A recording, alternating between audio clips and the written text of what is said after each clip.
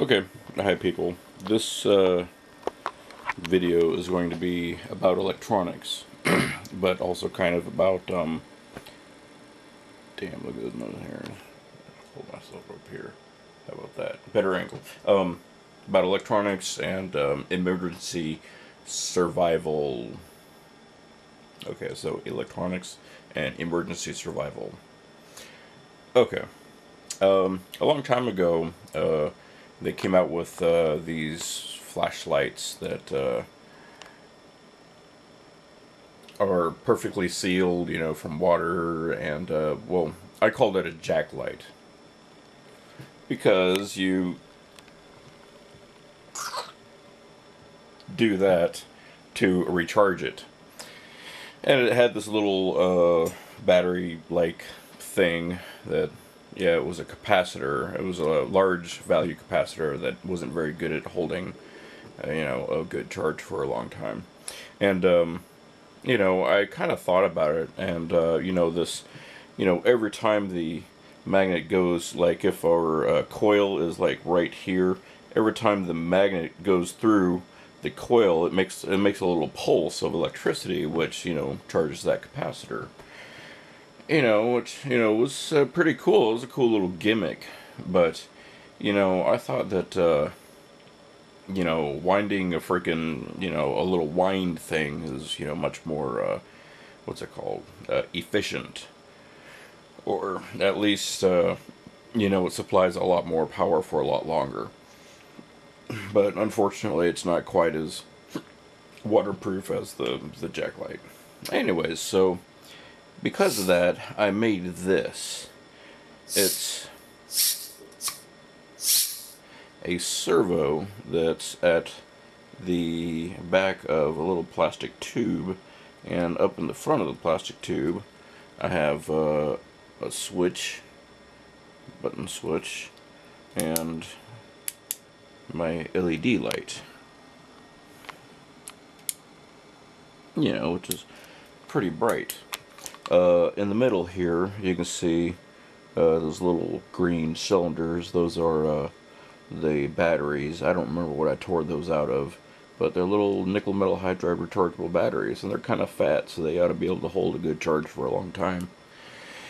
And inside here, you can't really see it, but there's diodes to you know, make the power so it only goes in one direction, so I'm not doing weird shit to my batteries. So, so that's this. This was my answer to the jack light. You know, using an LED light. So then, eventually, I found this thing at Harbor Freight Tools.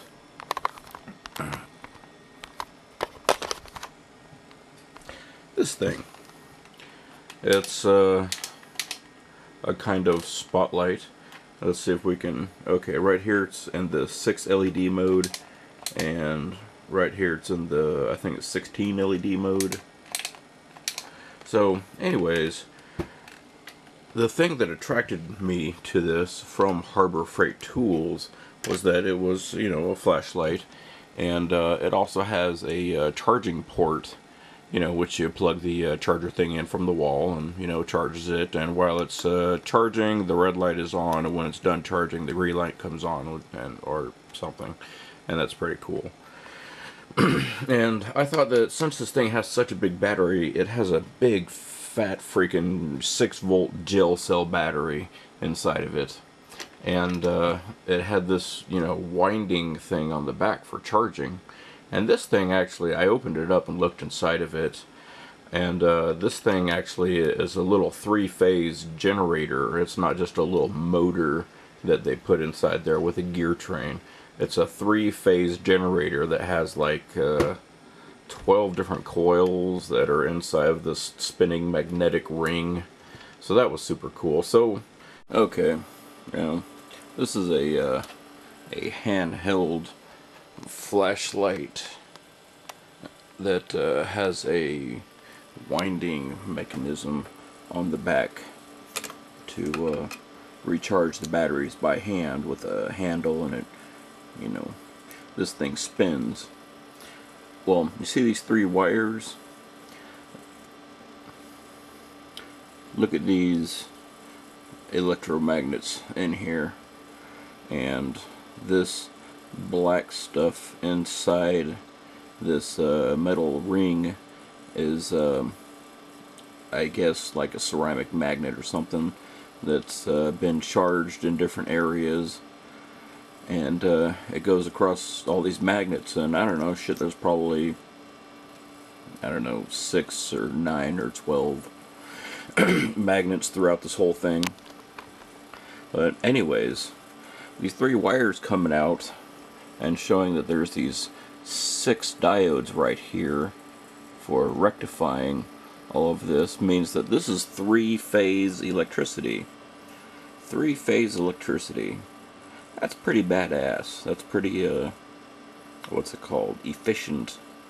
When you plug your electric dryer or electric welding machine, you know, they're usually going to take a 240 volt circuit power source from the wall, which is that weird plug that has like 3 huge prongs on it that are kind of flat and shaped round and weird and stuff. Well, that's 3-phase electricity, which is a much more efficient way of making electricity, or yeah, sending electricity, than just regular 2 wires like this. So that enables this little thing to be very compact and lightweight and high quality, you know, with a low expense, and that's cool as hell. Anyways, I'm going to tell you more about this thing in a little bit, but I just wanted to show this part of it because I think that's very cool that Harbor Freight Tools made this thing with a 3-phase generator. Okay, goodbye. You know, in case the battery dies, you know, you can always wind it really damn fast for a long time and maybe have a heart attack, but at least you can charge it up, and you know, so your light will be able to work. And that was pretty cool. So I had this idea that I can tap power off of this thing, and so, you know, because it has this huge 6-volt battery. And so I came up with this idea where I went inside of it and, you know, tapped power, and, you know, so each one of these comes out and goes, you know, to a connector that can plug in this. It's a Type K a power connector, whatever. And, you know, this one, you know, doesn't have the other connector on the other side, but what I was thinking, well, I've already made one of these, but I lost the adapter that plugs into this and then plugs into the other thing. Okay, here's another thing. It's my GMRS radio. It's supposed to have like a 5-mile range, line of sight, whatever. I made this little jack that I put on the bottom of it. It has some diodes in there to bring down the voltage. And so, you know, if I had my other, you know, jack thing like that, the adapter, I would be able to come from here to there, and so I could use this off of that if the batteries die in this. And yeah, okay. And I was also wanting to do that with my GPS, so, you know, one day it'll have, you know, the adapter thing on the back. Oh yeah, that's what I was just thinking about. The adapter thing, I should take it and somehow tether it onto this thing so that it can just dangle whatever, you don't give a shit, and then you plug it in whenever you're ready to. So that was it. It was this and this, and I had this other idea to make this other little thing that, you know, was for, you know, emergency situations that makes fire. What it was going to be is a halogen lamp. Well, actually, the little halogen light bulb itself, that thing. And I was going to take the halogen light bulb and cut it, you know, so that the filament was sticking out, and then I would just drive the filament at a lower voltage so that it won't burn up in the oxygen-rich atmosphere. It'll just heat up enough to be able to stick a piece of paper or something, you know, little little piece of paper you can take and wad up and stick in there and get your tinder bundle or your hair. Your tinder bundle, you know, ready, and then, you know, set that little piece of paper on fire, or, you know, some little piece of, you know, bush or twig or some crap or grass or whatever. And so, you know, you would be able to start a fire with this little thing. But then I kind of thought about this idea, because I've seen so many of these survival shows, and these people are, you know, stranded somewhere, you know, in the ocean, you know, on a life raft, and sometimes they see a little boat, you know, way off in the, you know, distance, and it's a little light, you know, at night, and these people are screaming, you know, in this life craft, and they have no real way to signal these people at this boat. Or there's an airplane, you know, whizzing overhead, you know, and or the people may be in the forest at night, and you know, there's a helicopter, you know, maybe flying around at night. I have heard of that. And you know, you might have a, what's it called, a laser to okay, so that was my idea, is, you know, having a laser to be able to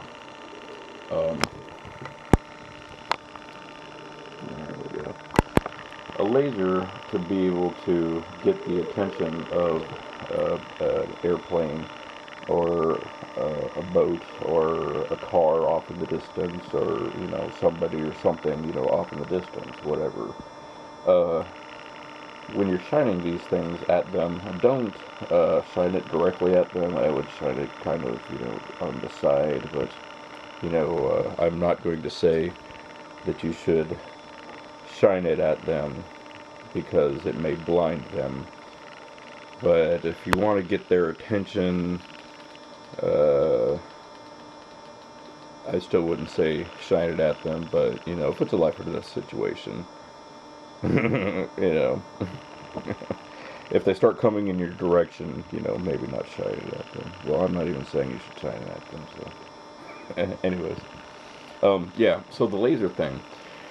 I was thinking that if I can make a laser type thing that plugs into my flashlight, and I've seen all these videos on YouTube lately about like 200 milliwatt green lasers or whatever, you know, burning stuff, and, you know, cutting through, you know, black tape and plastic and stuff like that.